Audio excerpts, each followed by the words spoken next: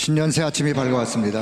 And a new morning has dawned on the 우리 new 다 같이 year. 묵상기도 드림으로 우리 송구 영신 예배, 신년 예배 3강 메시지 예배를 시작하도록 하겠습니다. And with meditative prayer, let's all begin the third lecture of the New Year prayer meeting.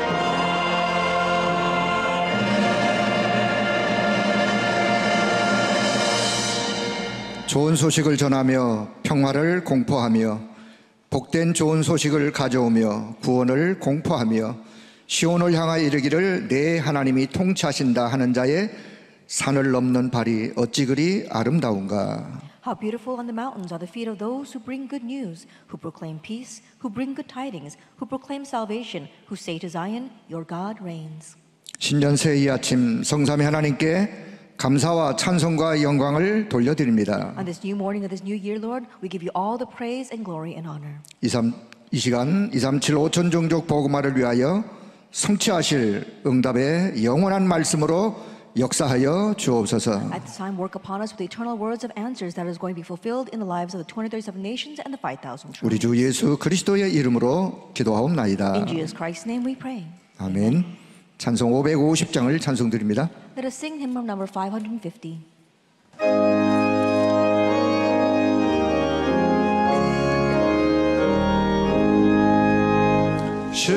시온의 영광이 빛나는 아침 어둡더니 땅이 밝아오네 슬픔과 해통이 기쁨이 되는 시온의 영광이 비춰오네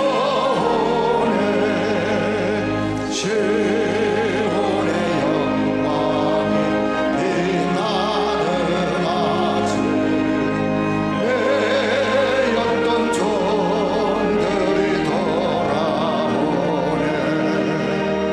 오래전 선지자 꿈꾸던 복은 만민이 다 같이 누리겠네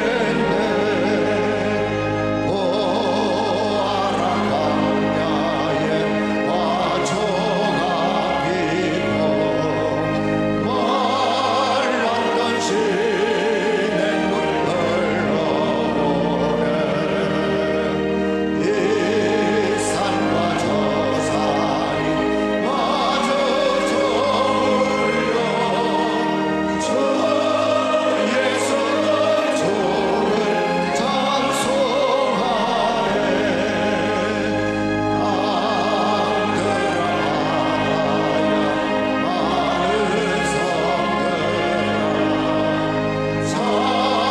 찬양을 주님께 드리려라 사울과 죄악이 가득한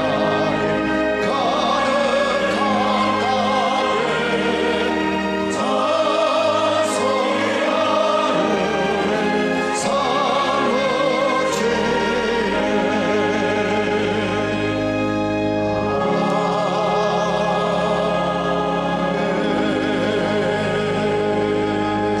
하늘 우리의 신앙을 고백합니다. Let's confess our faith.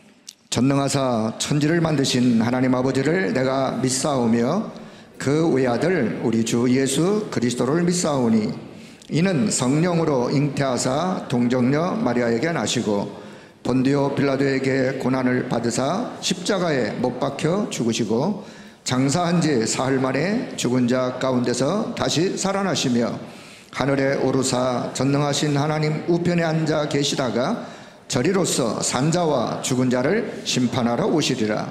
성령을 믿사오며 거룩한 공회와 성도가 서로 교통하는 것과 죄를 사하여 주시는 것과 몸이 다시 사는 것과 영원히 사는 것을 믿사옵나이다. 아멘.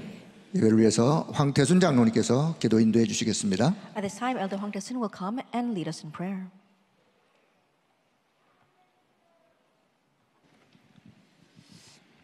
지난 한 해도 말씀 속에, 기도 속에, 전도 여정 속에 우리를 인도해 주신 하나님께 감사드립니다. We give thanks to you, Lord, for allowing us to remain within the Word, prayer, and evangelism journey throughout the past year. 예배로 시작하는 2024년 하나님의 것을 24시 누리는 개인 기도 시스템, 이것을 우선순위로 응답받는 새해 되게 하옵소서. As we begin 2024 in worship, may this be the new year where we receive the answer of making the personal prayer system to enjoy your things 24 hours a day our top priority. 하나님의 것으로 나와 현장을 살리는 새해 되게 하옵소서. May it be the new year where we save ourselves and our fields with the things of God. 성삼위 하나님께서 내 안에, 우리 안에, 교회 안에 역사하여 주옵소서. May the triune God work in me, in us, and in our churches. 보좌의 능력이 우리 속에 임하게 하옵시고 하나님 나라 이루어지게 하옵소서. May the power of the throne come upon us, and may your kingdom be established. 시공간 초월과 237 능력이 교역자들 걸음 속에, 중직자들 삶 속에 임하게 하옵소서. May the transcendence of time and space and the power of the 237 nations come upon the steps of our pastoral ministers and the lives of the church officers.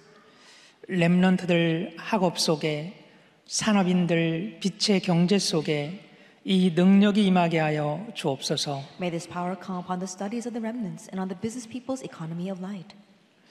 전무후무한 답이 우리 모든 개혁총회 교회들과 현장 속에 성취되어지는 새해 되게 하옵소서. May this be the new year where the unprecedented, never repeated answers are fulfilled in all the churches in our Reformed denomination and in our fields. 하나님이 우리 단체 모든 교회의 과거, 현재, 미래 속에 능력으로 역사하여 주옵소서. God, may you powerfully work upon the past, the present, and future of all the churches in our organization. 상임위 목사님들과 전도자들이 걸어갈 새해 24시 속에 오력으로 충만케 하여 주옵소서. As our believers, senior board members, and all the evangelists walk through the new year, may you fill them with the 5 authorities 24 hours a day and all 365 days. 우리에게 시공간 초월하는 공중권세 잡은 자의 길 그 능력을 날마다 사용하는 새해 되게 하옵소서. May it be the new year where we daily utilize the power that transcends time and space to overcome the ruler of the power of the air. 절대 언약 잡은 다민족 제자들에게 미리 보는 CVDIP 축복을 날마다 누리고 전달케 하옵소서. May the multi-ethnic disciples who hold to the absolute covenant daily enjoy and relay the blessed CVDIP that they see in advance.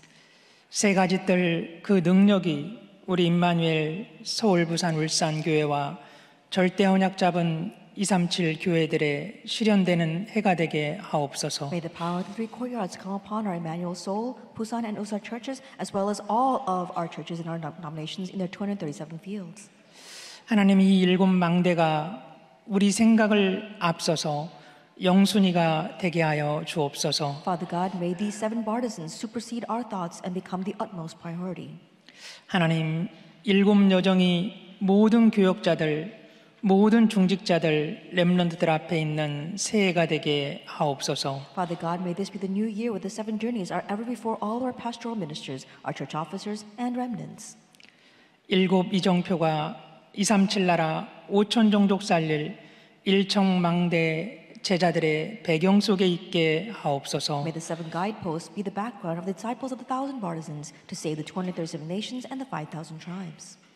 오늘도 강단에 세우신 유 목사님께 성령으로 오력으로 충만케 하사 1천만 전도제자를 237 나라 현장에 세우게 하옵소서. Grand Reverend Yu, whom you raised on this pulpit with the filling of the Holy Spirit, with the 5 authorities to raise the 10 million disciples in the fields of the 237 nations.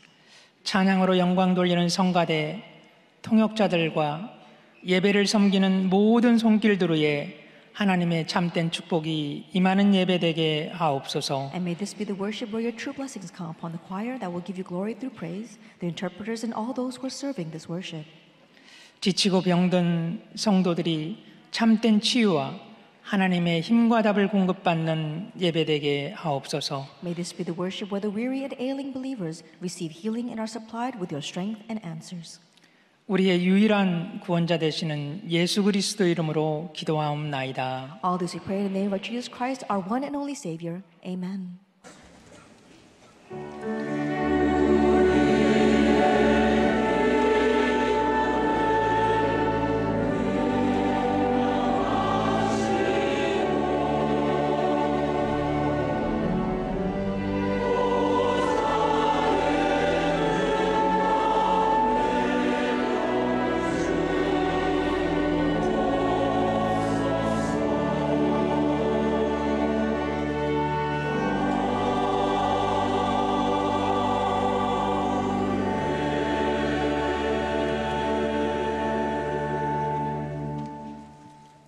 연합찬양대 찬양 이후에 세계복음화 상임위의 총재이신 유광수 목사께서 원단 3강 말씀 증거해 주시겠습니다. After the praise of the Unity Choir, our senior board president is going to come and give us the message.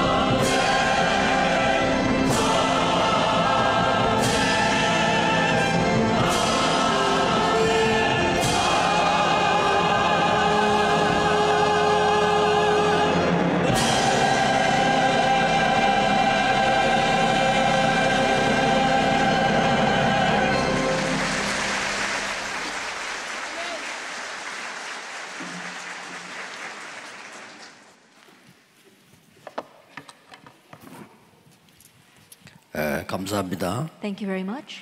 성경은 세 가지로 구분할 수 있습니다. Yet you can divide the Bible into three areas.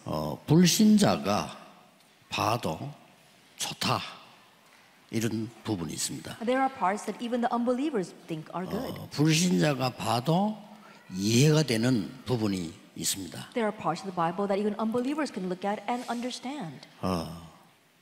그런 신자들이 많습니다. But there are many believers like 그냥 that. 교회 왔다 갔다 하는 신자들이죠. And believers just go back and forth from church.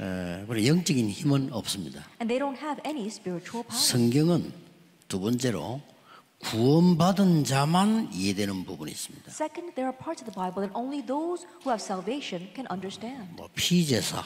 Blood sacrifice.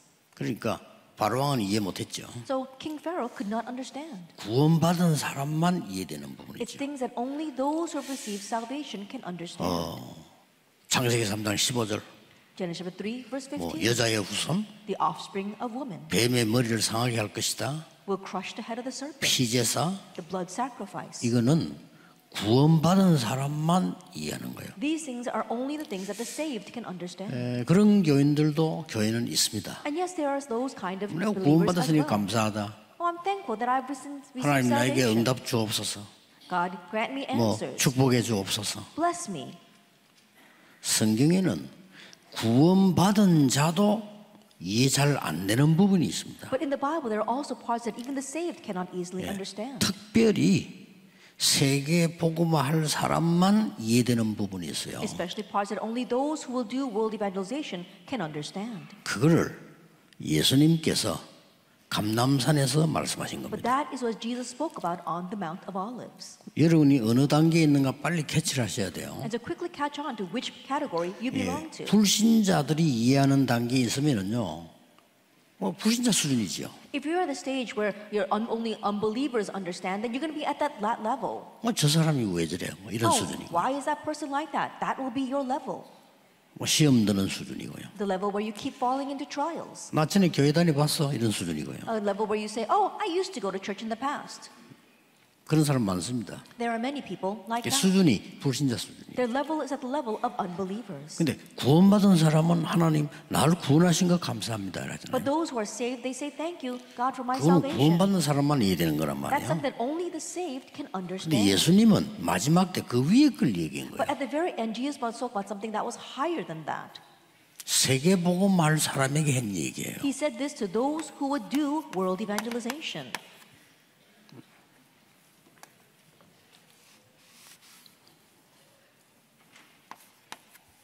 살리는 것은 영이니 육은 무익하니라. That what gives life is a spirit, the body is for nothing, the flesh is for nothing. 이건 굉장한 These 메시지죠. are tremendous messages in John 6:63. 오병이어를 가지고 5천 명 먹고 남으니까 사람들이 감동받은 거예요. That after feeding the 5,000 people with 5 loaves and 2 fish, and there was so much left over, the people were so moved. 그런 신자도 있습니다. Yes, there are believers like that. 또, 야, 예수님 대단하구나.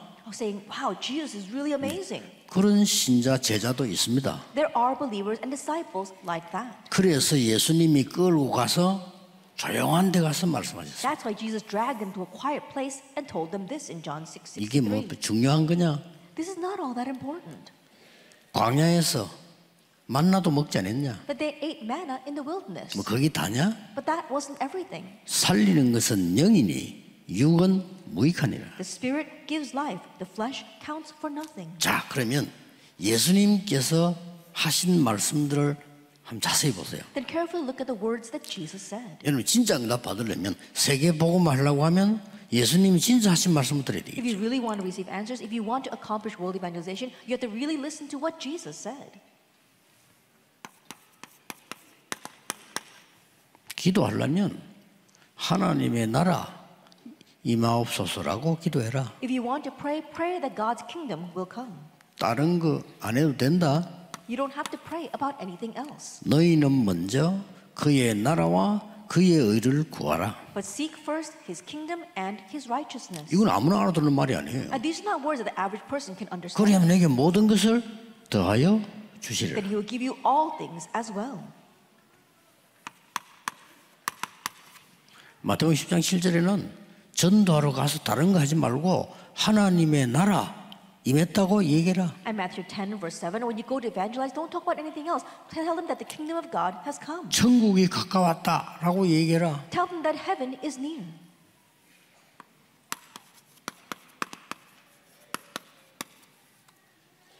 성령이 임하고 사단이 결박되면 하나님 나라 임하였느니라. When the Holy Spirit comes and Satan is bound, then God's kingdom has come. 그러고는 감람산에 부르셔서 40일 동안 하나님 나라의 일을 설명했다. And then he called them to the Mount of Olives, and for 40 days he explained the things pertaining to God's kingdom. 이 말을 알아들은 사람이 나온 겁니다. And now there were people who understood these words. 바울입니다. It was Paul in Acts 19. 두란노에서 해당에서 석 달 동안 담대히 하나님 나라에 대해 설명했다. In Tyrannus Hall, inside of the synagogues, for 3 months he boldly spoke about God's kingdom. 요한은 이렇게 설명했습니다. And John explained it this way. 요한일서 1장 2절에 네 영혼이 잘됨 같이 그랬습니다. If we look in 1 John chapter 1 verse 2, it says, just as it goes well with 네 your soul, 영혼이 잘 되어야 그 다음에 범사에 잘 되는. that it must go well with your soul for you to enjoy prosperity and everything else. 그 뒤에 강건함이 오느니라. And then after that, you will enjoy health. 순서를 얘기했어요. So he spoke about the order. 그는 삼박자가 아니고 순서예요. It's not about 3 steps, it's talking about the order. 자, 이 말을 알아들어야 세계복음화 가능한 겁니다. You have to understand these words for world evangelization to become possible. 여러분이 겨우 밥 먹다가 갈 수도 있습니다. 하나님 앞에. That you can just barely scrape by and then go before God. 아무 힘이 없는데도 세계복음화 하다가 갈 수도 있습니다. Or you can be powerless and still accomplish world evangelization before going before God. 불신자처럼 교회 와서 이런저런 세상 이야기나 하다가 가는 수도 있습니다. Like unbelievers, you can come to the church and say all these worldly things here and there and then go 셋 중에 before the Lord. 하나입니다. It's either one of the three. 여러분은 이걸 선택해야 돼요. You must choose this. 여기에서 중요한 게 나옵니다. And we see something important here. 하나님 주시는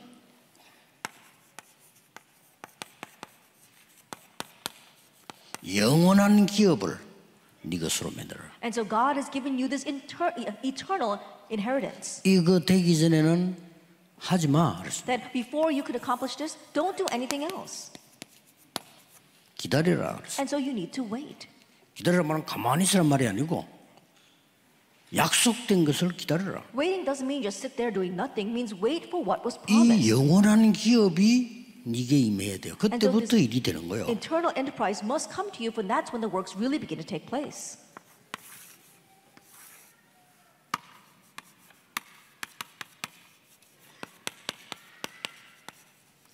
영원한 작품을 만들어라. And you have to make the eternal masterpiece.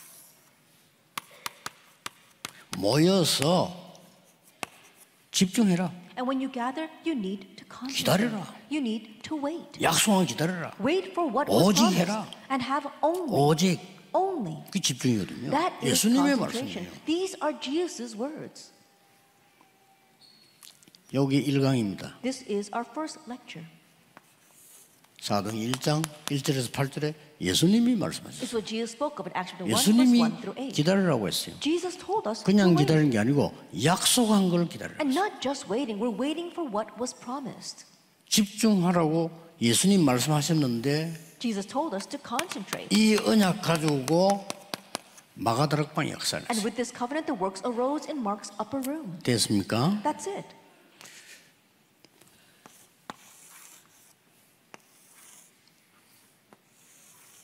오늘 3강입니다. Today's third lecture. 이게 1강, 2강, This is 3강이에요. our first, second, and third lecture.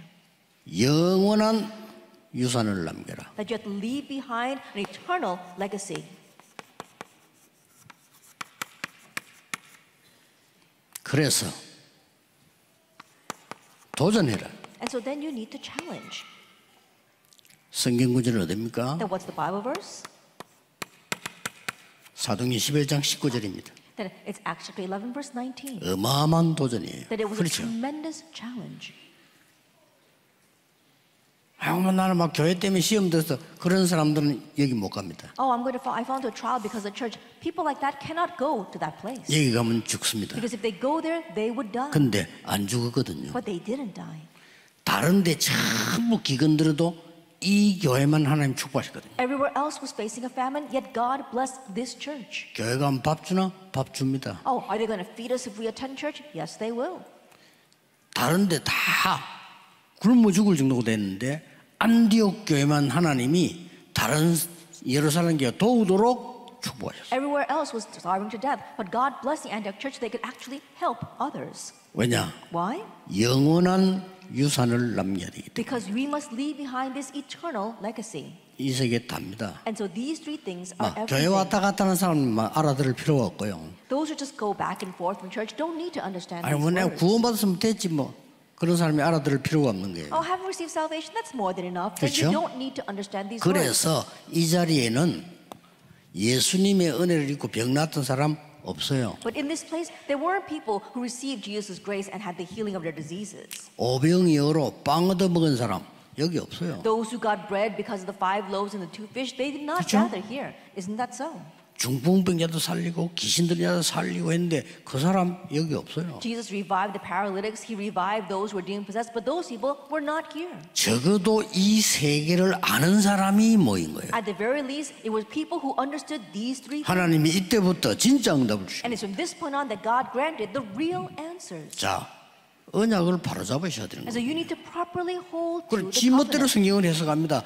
불신자도 이해되는 걸 믿는 사람은 그걸로 해석을 하고요. People, they interpret the Bible any way they want. Those who are at the level of unbelievers, they interpret it that way. 구원받으면 됐지 하는 사람은 구원에 대해서만 설명을 And 하고 those who just are satisfied with salvation, they only understand and interpret it that way. 예수님께서는 여러분이 세계 승복 세계를 살리도록 부르셨다니까요. But Jesus Christ called you so that you can conquer and save the world.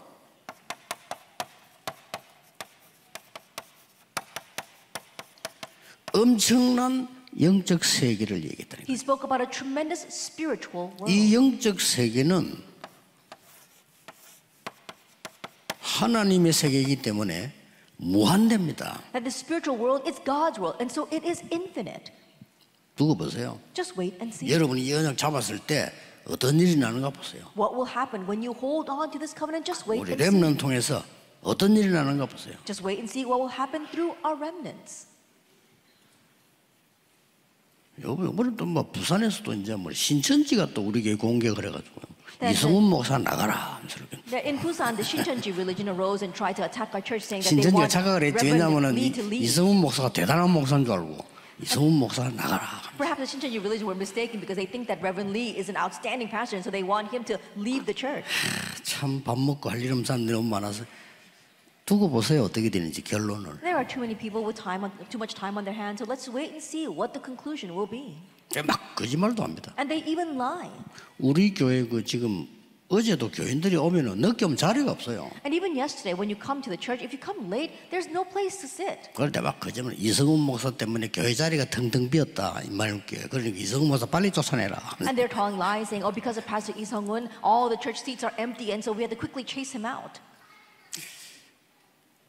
모르거든요. 이 영적 세계는 무한대입니다. 그래서 They don't know about this spiritual world. 영원한 which is 기업 infinite. 이 말은 무슨 말인가 하니까 And so, what do we mean by this eternal enterprise?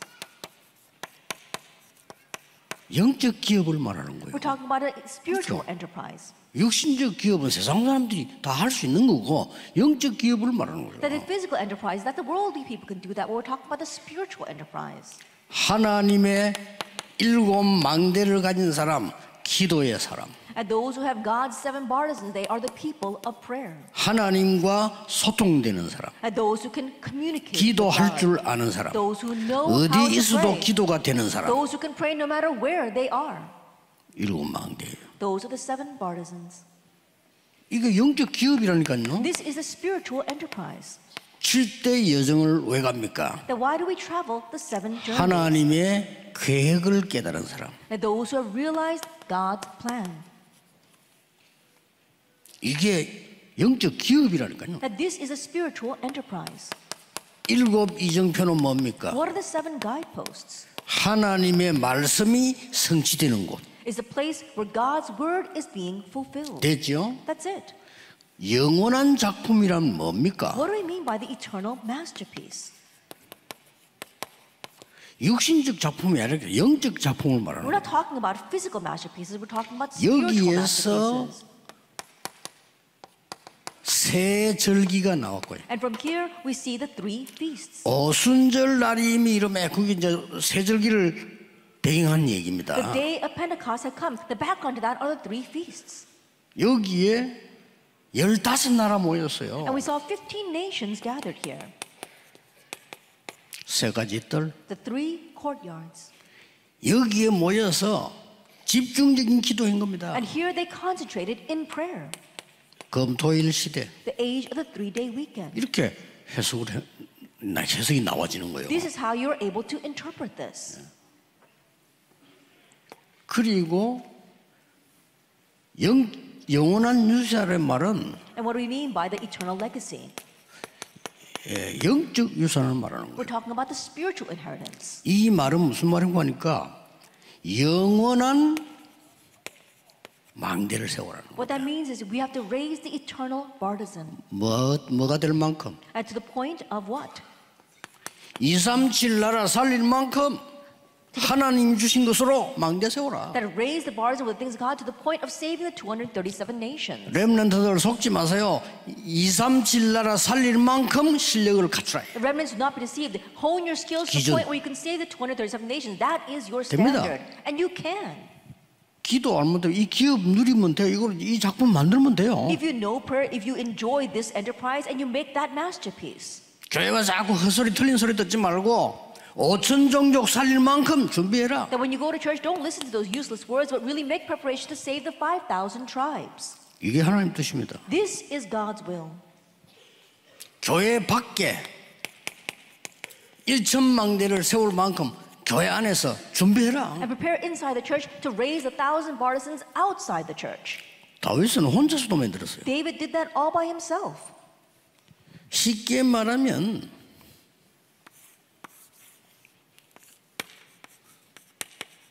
영적 상태가 먼저입니다. Simply put, the spiritual state comes first. 결국은 여러분이 생각하는 만큼 응답받거든요. 그렇죠? Ultimately, as much as you think, you're going to receive answers. 여러분 수준만큼 말하게 되거든요. And you'll speak 그렇죠? according to your 어쩔 수 level. 없어요. You have no choice. 그게 운명이에요. That is your fate. 내가 생각하는 만큼 응답받는다. As much as you can think, you're going to receive answers. 그래서 여러분에게 렘넌트에게 하나님은 뭘 말씀하시는 거니까 And so what is God saying to you and to our remnants? 아무도 빼앗아갈 수 없는 영적 서밋이 먼저 되라. And you must become the spiritual summit first, which nobody can steal away. 이겁니다. It's this. 우리 지금 학생들이 있는데 학생들이 나는 뭐 판검사가 되겠다, 의사가 되겠다, 뭐 교수가 되겠다 많이 있겠죠. That we have our students here, and some of our students might be thinking, oh, I want to go into the legal profession, become a doctor, or whatever you want to become. 지금 여기 있는 부분을 모르고 나가면 지칩니다. But if you go out not knowing this, you will grow 시간이 weary. 없어요. You don't have time. 판사님들, 검사님들이 노는 사람인 줄 압니까? 시간 없어요. Judges, prosecutors, they're not people who have all this time on their hands. They don't have any time. 여러분은 판검사한테 함부로 얘기하면 그 사람 잠도 못 자고 일해야 돼요. You may just rashly speak about the people in the legal 그렇죠? professions, but they've got to work without even sleeping. 꼭 경쟁해야 돼요. They've got to compete. 승진해야 돼요. They've got to be 문제 promoted. 생기면 또 책임져야 돼요. And when problems come, they have to take responsibility.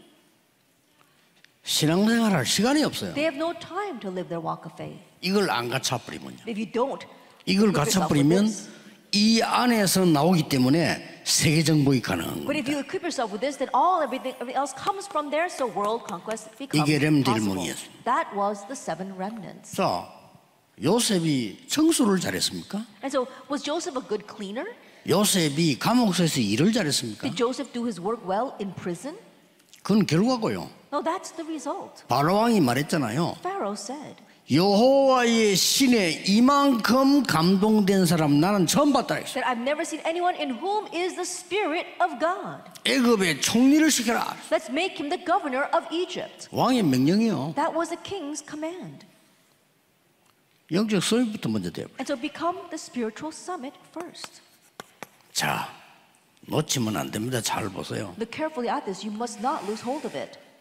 바울과 그 팀이 받은 이 영원한 유산입니다. That what was the eternal inheritance that Paul and his team members received?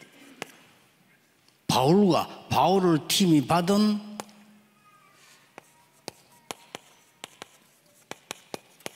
유산이라면 영원한 유산입니다. That this inheritance, this legacy, this eternal legacy that Paul and his team received. 그게 뭡니까? What was that? 바울에게 이스라엘과 이방인과 왕들 앞에 세우기 위한 그릇이다. That Paul, he was a chosen vessel to stand before the Jews and the Gentiles and their kings. 자, 보세요. 바울이 알은 거요. 19장 8절에 하나님의 나라에 대해서 담대히 석 달 동안 설명해. And take a look at this. Paul, he knew that. That's why for 3 months he boldly spoke about the kingdom of God. 자, 이 영적 유산이 뭔가 아는 거죠. And so he knew what was his spiritual inheritance. 바울의 말을 들어볼랍니까? Do you want to listen to what Paul said? 빌립보 3장 8절에서 21절. If you look at Philippians 3 verses 8 through 21. 나는 공부도 많이 했어. That I'm a very learned 나는 person. 집안도 베냐민 지파야. And even for my family, I am from the background, the tribe of 나는 Benjamin. 세계 문학 도시 중 하나인 길리기아 다소 출신이야. And I'm from Cilicia, Tarsus, one of the greatest civilized cities of that time. 나는 최고의 직책을 가진 바리새인이야. And I'm a Pharisee who had the greatest office. 당대 최고의 학자 가말리엘 밑에서 And he 공부했어. studied underneath the greatest scholar of that time, Gamaliel. 이것을 부끄럽게 얘긴다 그랬어. But I'm ashamed of all of that. 왜? Why? 이것 때문에 내가 교만해져서 진리를 다 놓쳤다. Because I grew arrogant because of all those 내게는 things. 영적 문제가 왔다. And I did not know the truth. I faced a 이스라엘은 spiritual 망하게 problem. 됐다. Israel was about to perish. 배설물로 여긴다 I 그랬어. consider them all rubbish. 해로 여긴다 그랬어. That actually is 자. harmful to me. 영적인 거 제대로 깨달았죠? And so he properly realized the spiritual 그럼 뭡니까? things. And then what 내가 else? 뭐 했다 배웠다 아니다 그랬어. Oh, I've done this or I've learned this. No, that's not it at all. 그리스도의 손에 잡힌다 그것 잡으러 간다. That I press on to take hold of that for which Christ Jesus took 자, hold of me. 완전히 지금 영적인 이 영원한 유산을 지금 잡은 거예요. And so right now he's holding on to this great eternal spiritual inheritance. 땅에서 주는 상급 그런 거 다 받아봤어. 위에서 주시는 상을 위해 달려간다. Earthly rewards, I've received all that. So I race heavenward for the heavenly prize. 로마 시민권 가지고 있어. Roman citizenship, I 별거 have 아니야. that. It's nothing much. 하늘의 시민권이 우리에게 있지 않냐? But we have the heavenly citizenship. 됐죠? 무슨 말인지. You understand what I am saying? 어지간한 사람 알아듣지도 못하네. But the average person doesn't even understand 다른 these words. 사도들은 알아듣지도 못하는 얘기. Other apostles could not even understand those words. 요게 세계 정복해야 될 사람만 아는 거예요. It's something that only those who will conquer the world can understand. 조금 베드로는 덜 알아들어. 그래서 하나님이 바울을 쓰신 거예요. That Peter did not understand as much. That's why God used Paul. 또 하나 보실랍니까? Let's take a look at one more thing. 영세전에 감추어진 복음이 The gospel that was hidden from long ages 지금 내게 여러분에게 나타나신 거예요. is now being revealed to me and to you. 세세무궁토록 있을 언약이야. And it's a covenant that will last forevermore. 자, 영원. Eternity. 이 영원이란 걸로 결론이 나. And so comes the conclusion of eternity.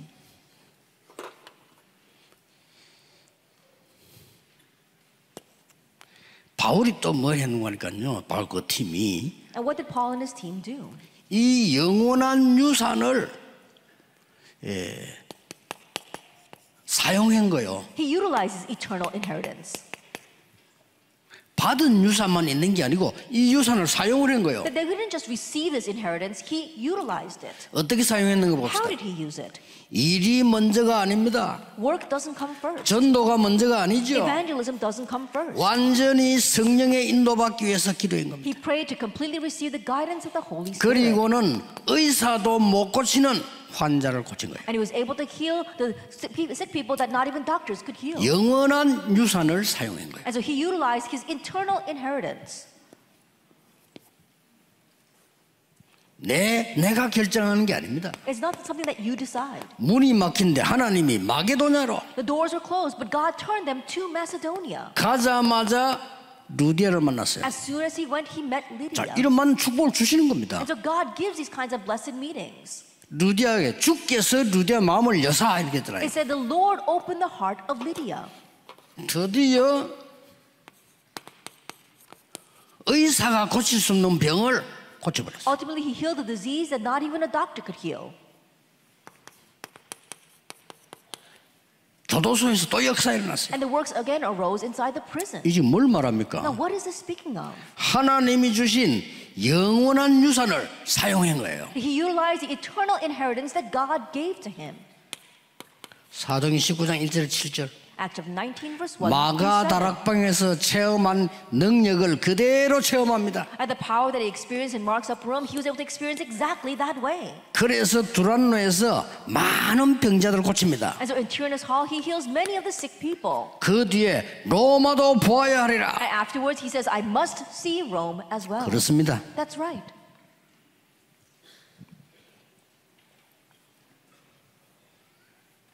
그 정도가 아닙니다. It goes beyond that. 영원한 유산을 전달한 겁니다. He relayed this eternal inheritance. 이 바울이요. This Paul. 그게 어딥니까? And where was that? 사도행 11장 1절에서 회당에서 Acts 17 verse 1 to the synagogue. 왜 이 축복이라 되는가 설명했어요. He explained why it must be this 왜 blessing. 그리스도라 되는가 He 설명했어요. explained why it must be Christ. 18장 4절에 안식일이 뭔지 예배가 뭔지 기도가 뭔지를 제대로 설명했어요. Acts 18 verse 4, he properly explained what is the Sabbath, what is worship, what is prayer. 회당에서 진짜 응답이 뭔지 설명했어요. And he explained what real answers were inside of the 진짜 synagogue. 응답은 이거부터 오는 게 아닙니다. 하나님의 나라 먼저 임하는 겁니다. That the real answer is not about 그렇죠? gaining something first, it's about having God's kingdom come first. 여러분 회사에 흑암이 꺾이는 하나님의 나라가 먼저 임해야 되는 거예요. That in your company, God's kingdom must come first to break down the darkness. 요 세 가지입니다. It's these three things. 절대로 놓치면 안 돼요. Do not lose hold of them at all. 그래서 이 언약 붙잡고 그냥 And so holding on to this covenant, 24 하시면 돼요. just pray 24 hours a day. 그냥 계속 기도. Just 시간도 continue to 정하지 pray. 마요. 그냥 Don't even designate a time, just keep praying. 운동도 진짜 하는 사람들 보면 막 뛰다가 가만히 이래 안 합니다. 꾸준히 그냥. And those who really know how to exercise, they don't just all of a sudden run one day and then stop running the next day. They just continuously run. 지난번에 그 우리 총회 모임 했을 때 정목사님이 나가지고 푸시업 50개 했어 이렇게. At last time when we had our General Assembly meeting, Reverend Chung came out and he did 50 push-ups. 그래 큰일 났다 싶더라니까요. And I thought, oh no, he's in trouble. 정목사님들 따라다가 뼈 부러질 건데 저거. Anyone else try to follow Reverend Chung, they're going to break their ribs. 아무나 따라하면 안 돼요. Not anyone can follow what he does. 늙어 잠마다 뼈 부러진다니까. Because if you really all of a sudden you try to exercise, you can break your bones. 그냥 꾸준히 하세요. But just continuously do it. 사람들 말 듣지 말고 1시간 내든 몇 시간 그런 말 듣지 말고 하는 만큼 이익입니다. Don't listen to what anyone says, oh, you have to exercise for an hour or for 2 hours. No, as much as you exercise, it 5분을 will 해도 benefit 돼. you. It can be even for 5 minutes. 기도도 마찬가지입니다. Same thing for 틈나는 prayer. 대로 해요. 그냥. Every chance you get, pray. 24. 24 hours. 틈나는데 이 축복 누리는 거예요. Every chance you get, enjoy this blessing. 저는 이거 가지고 틈나는 대로 계속 기도. 오늘 하루 종일 그러니까. Every chance I get, I continue to pray about this. Even today, I continue to pray. 그러면 응답 와요. Then answers will come. 25. 25 hours. 여러분의 작품이 영원한 것이 남아요. And your masterpiece, the eternal things, will be left behind. 영원. Eternity. 자, 올해의 기도 제목을 여러분이 굳게 붙잡아야 And 되겠습니다. so firmly hold to this year's prayer topics. 올해는 본격적으로 237 5천 종족을 치유하고 서민 만드는 것을 본격적으로 해야 된다. This year, full-fledged, we're going to things that are going to heal and turn into the summit to one of the nations of the 5,000 tribes.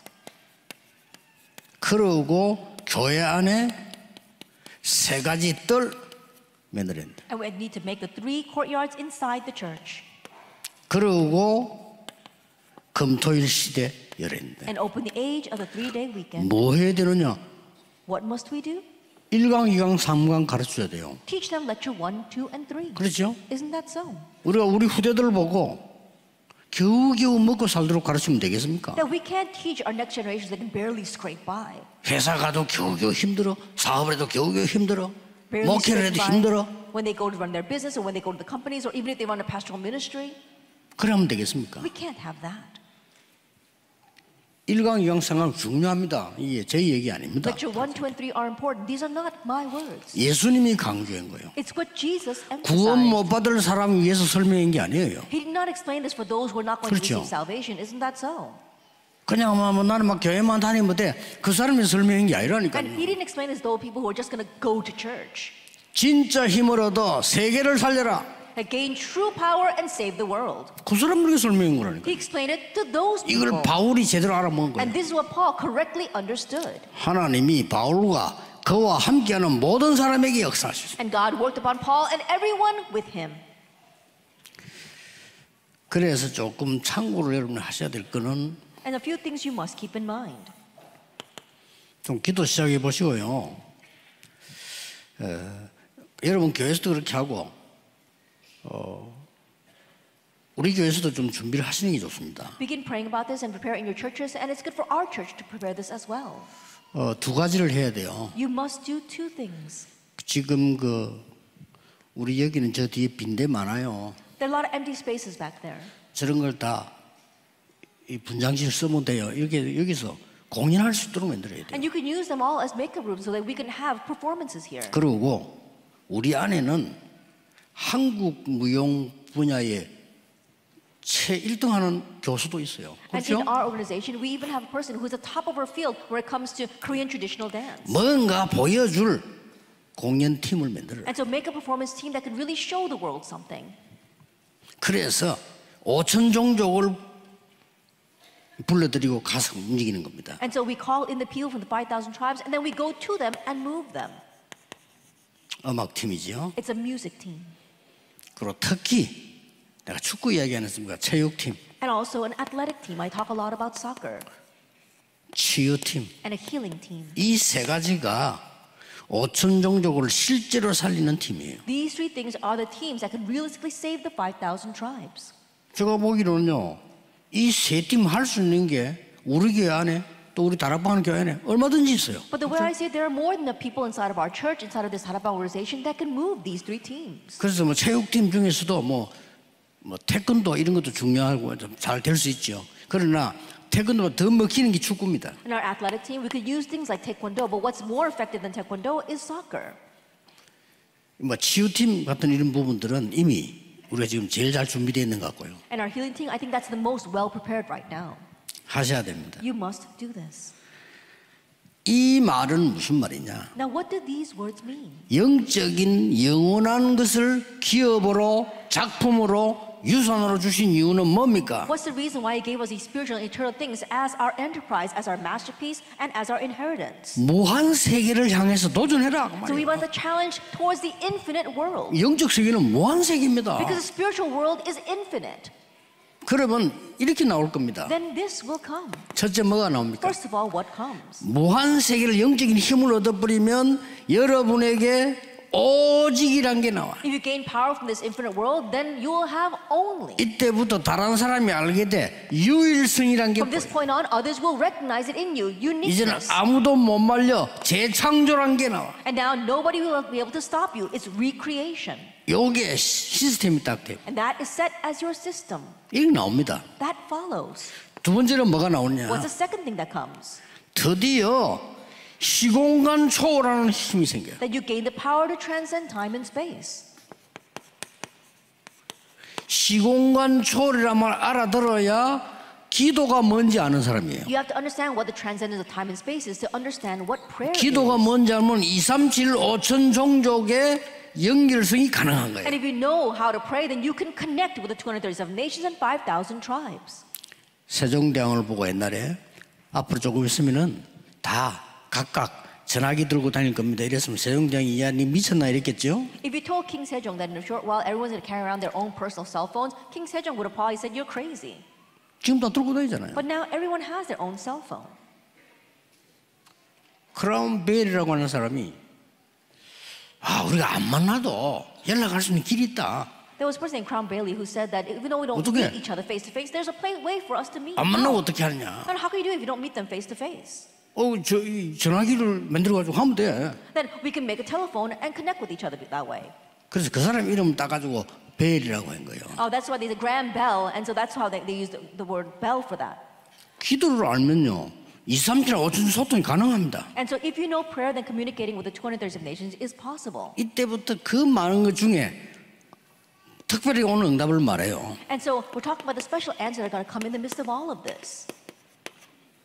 전무후무한 응답이 옵니다. That unprecedented, never repeated answers will come. 도전하세요. And so you need to challenge for 렘넌트에게 this. 하나님은 전무후무한 응답을 준비해놨어요. That God has prepared unprecedented, never 찾으라니까요. repeated answers for our remnant. So seek it out. 우리 나이 드신 분들도 속지 마시고요. 나이 들었다가 아닙니다. 하나님은 여러분에게 전무후무한 축복을 Even 준비해놨어요. those who are older, don't be deceived. Don't think that you are old. God has prepared unprecedented, never repeated answers for you. 모세가 저는 이제 갈 수 없습니다. 이 말은 맞는 말이에요. 그렇죠? Moses said, I can't go there. And his words were right. 말은 자기 나이를 생각한 거예요. He was 안 thinking 됩니다. about his age. Oh, I can't do that. 지금 저는 안 돼요. Then I can't do that now. 이 모세가 한 말입니다. Those are Moses' words. 하나님 시작도 안 했는데 But God hadn't even started yet. 그 나이 들면 그렇게 되기 쉽단 말이에요. 엘리야도 보세요. 저 이제 못해요. It's easy to become that way when you grow older. Even Elijah said, oh, I can't do this anymore. 저를 뭐 그냥 불러가세요. Just take my life. 하나님 시작도 안 했는데 But God hadn't even started yet. 이 힘을 얻으면 나이도 지역도 상관없습니다. If you gain this power, your age, your region doesn't 시험관초. matter. Transcendence of time. 이 and 맛을 space. 보셔야 됩니다. Get a taste of this. 오늘부터 시작해서 1년 동안만 한번 기도해 보세요. And so begin today and for 1 year pray. 여러분 자신이 놀랄 겁니다. You yourself will be surprised. 여러분 자신이 증거를 보게 될 겁니다. And you yourself will see the evidence. 기도하겠습니다. Let us pray.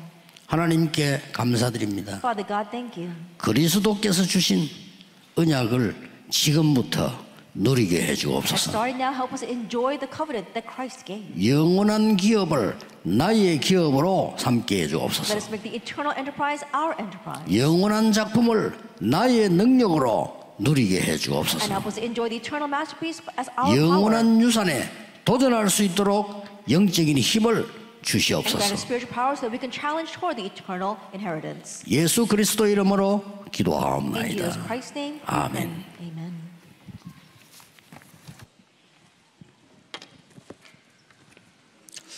이번에 원단에서 주신 1, 2, 3강의 메시지가 너무나도 소중합니다. At the message that we received for our first, 자, second, 우리가 third 그 readings of 언약의 chapter 말씀을 붙잡고 우리 찬송 546장을 찬양하시면서 준비하신 예물을 are 드리겠습니다. so precious. Let's hold on to that message and give our offering as we sing hymn number 546.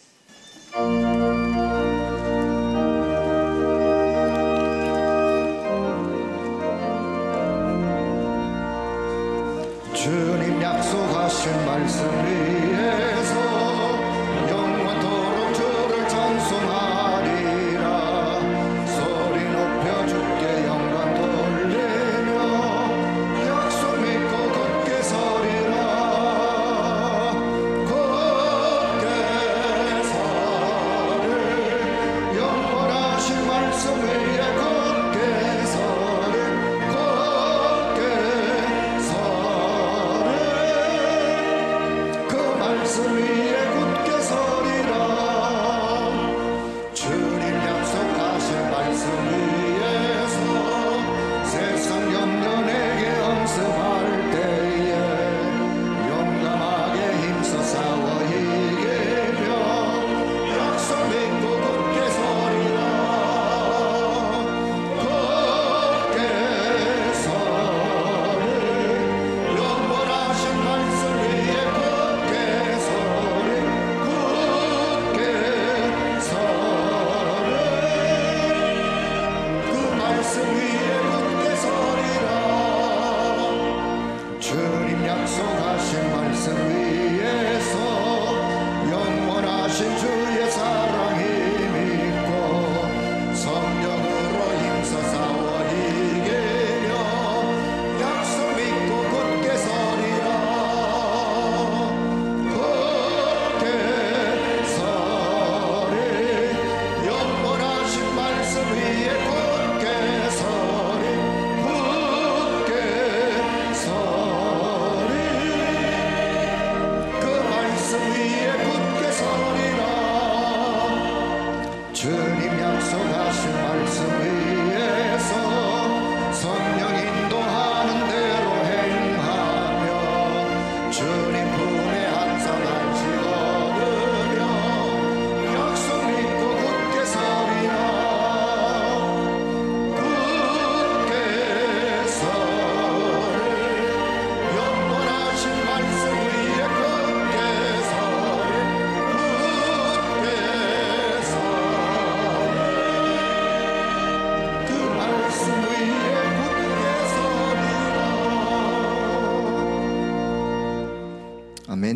그렇게 될 줄로 믿습니다. I believe that will 자, come true. 이제 새 아침이 밝아왔습니다. Now a new dawn is breaking. 지난 한 해 동안도 걸어온 이 길이 이 모든 것이 다 하나님의 은혜였습니다. And all the steps that we've taken throughout the past year, it was by God's grace. 자, 신년 새해 한 해를 내다보면서 올 한 해도 하나님께서 또 예비된 새 은혜를 주실 줄로 믿습니다. And looking out on the new year, I believe that God will grant us the new grace 자, that He has 성삼위 prepared. 하나님께 우리 감사의 박수, 영광을 Let's 올려드리겠습니다. give all the praise and glory to our triune God. 신년 새해 여러분이 또 우리 목사님께 인사를 여러분이 개개인이 드릴 수가 없기 때문에 이 시간 우리 신년 새해 인사 우리 목사님께 감사한 마음을 담아가지고 우리 큰 박수로 목사님께 새해 인사드리겠습니다. With a grateful heart, 네, let's 목사님 give 더 a New Year's 건강하시기 greeting to our 바랍니다. pastor. 네.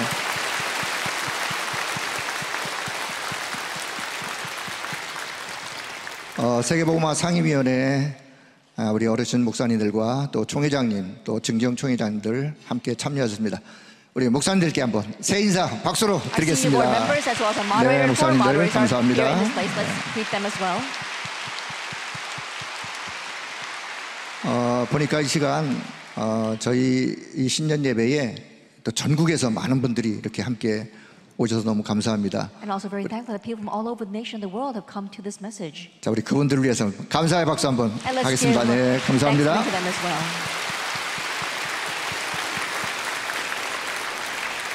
예배 마치면 우리 어르신 목사님들이 먼저 나가실 수 있도록 우리 성도님들은 그 자리에 가만히 계시고 광고를 듣고 꼭 나가시길 바라겠습니다. After the message, may you stay seated so that our pastors can leave first. Please listen to the announcements. 자, 이 시간에 우리 대한예수교 장로회 우리 개혁교단 총회장 되시는 정학채 목사님께서 나오셔서 헌금 기도 및 축도해 주심으로 3강 모든 예배를 마치도록 하겠습니다. This time, Reverend Chang Akche, who is the moderator of our denomination, will come and give us the offering prayer and benediction. 기도하겠습니다. Let us pray. 존귀와 영광과 찬송을 세세무도록 받으시기에 합당하신 만군의 하나님 아버지 은혜와 사랑을 감사합니다. Lord of hosts, you are worthy of all honor and praise forevermore, and we give you our love and our grace.